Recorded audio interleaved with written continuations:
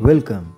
Today I am going to start another topic from ecology. So now let's start the topic food chain.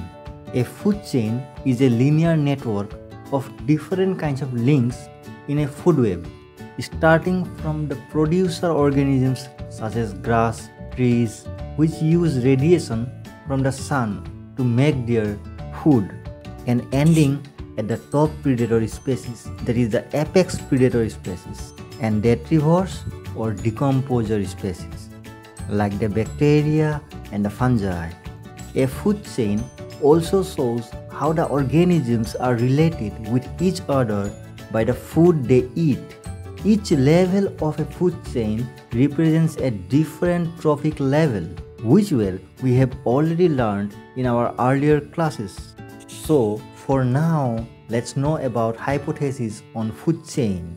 There are simply two hypotheses on food chain, which are energetic hypothesis and dynamic stability hypothesis. The energetic hypothesis suggests that the length of a food chain is limited by the insufficiency of energy transfer along the chain. It means that the length of a food chain cannot be unlimited because of the insufficiency of energy, as the energy is taken up in each level of the chain.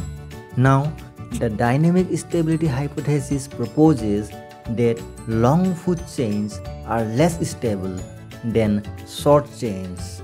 That's all about the hypothesis part. Now let's know about the types of food chain.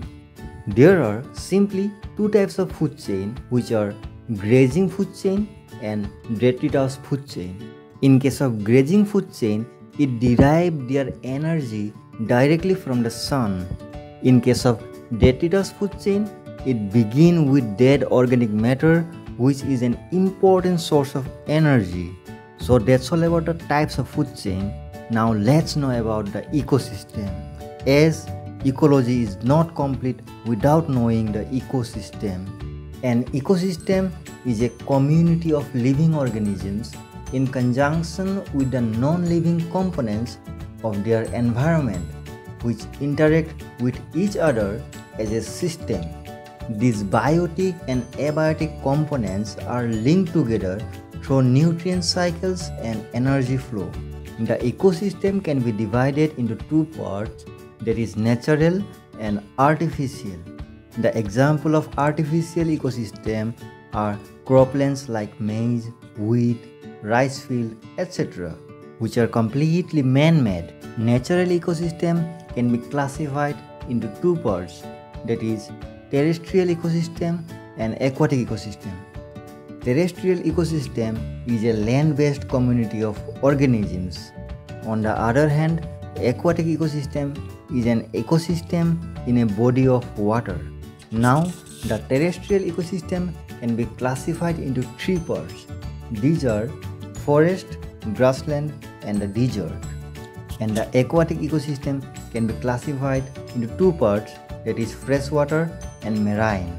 Now, the freshwater ecosystem can be again classified into two parts, that is lotic and lentic. Lotic ecosystem comprise of running water, and the lentic ecosystem comprise of standing water, that is the still water. And lastly, the marine ecosystem can be again classified into two parts, that is the ocean and the estuaries. That's all about the ecosystem.